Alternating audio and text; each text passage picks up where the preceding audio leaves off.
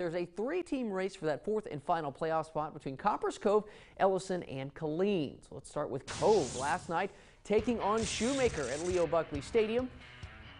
One of these teams, a chance to get into the clubhouse early with a win in Week 10. First quarter, Shoemaker going for it on fourth down for the second time in the drive. Mark Walker puts his shoulder down and gets the first down to keep things alive for the Gray Wolves. And a few plays later, Claude Williams, are you kidding me?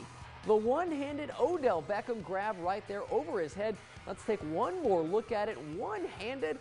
You might be seeing that one again. Something tells me that gives Shoemaker the 7-0 lead. Cove responds with Easton Simpson finding Quentin Lewis. He's got some room to work. He dives for the pylon.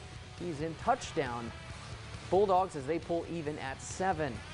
After a Shoemaker punt, Cove going back to the ground game here. Shantez Simmons takes the handoff and cuts it back across the field, trying to find daylight, and he has got it. Touchdown.